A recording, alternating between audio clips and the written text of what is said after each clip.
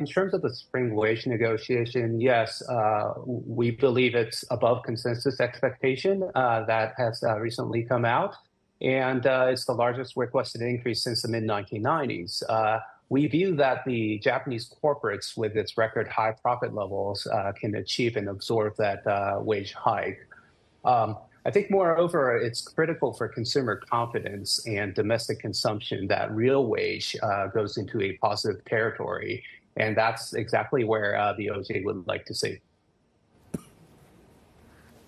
Shuntaro, could these negotiations yet disappoint, given, and my question is really driving at how much confidence does corporate Japan have, given the global economic uncertainty, given the needs to spend on capex as well, share buybacks and dividends?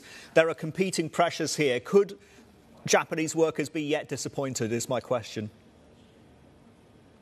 I would say that compared to other years, there's much more hope in terms of the increased wages and that achieving, because over the past decade, what's noticeable is that corporate Japan has been racking up profits, and the profit margins are already at record high levels. And on top of that, with the shortage of labor itself, I think the time is ripe for the wage increase.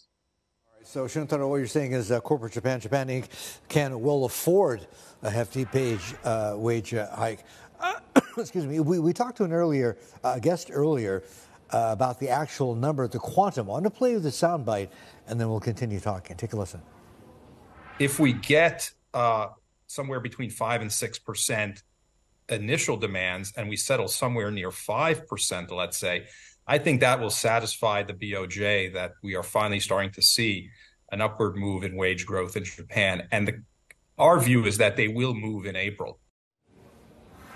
They will move in April. We'll get to the date in just a bit. But let's talk about, I want to nail you down on the quantum, because last year, Shunto, we were also talking about the strongest wage growth in 30 years, right?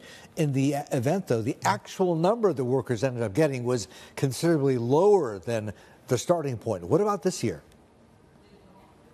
I think this year, a lot of the corporates are starting to actually announce more wage hike, even higher than that, based on like some sectors or corporates. So I think they're more proactive than compared to last year. So I wouldn't be surprised that it would land somewhere between 3 to 5%.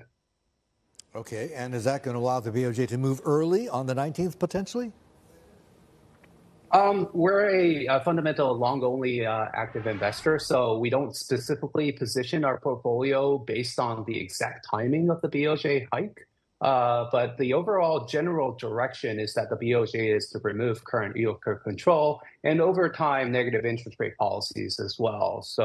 But on a relative basis, I think the important thing here is that on a relative basis versus other central banks, BOJ will continue to be accommodative even after the removal of YCC. So we actually pay more attention to the direction of the spread between U.S. and Japan bond yield, which we think will likely tighten if and when the Fed starts to cut rates.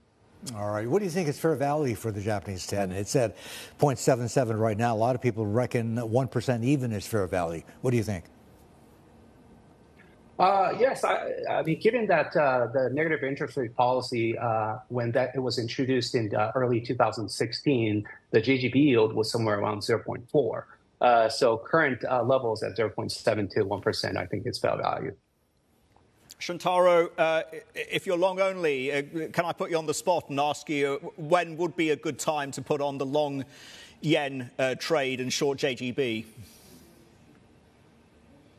I think, 150 yen to the dollar is already at a 27-year low at this moment. And a lot of the movement in the Forex is, especially the U.S. dollar, Japan yen, is determined by the spread between U.S. and 10-year bond yield. So it has primarily been driven by the rise in the U.S. bond yield, more so than the direction of the JGBs. So I would say that if the rate starts to come down in the U.S. side of things, I think the Japanese yen will strengthen, at least from this 27-year low levels.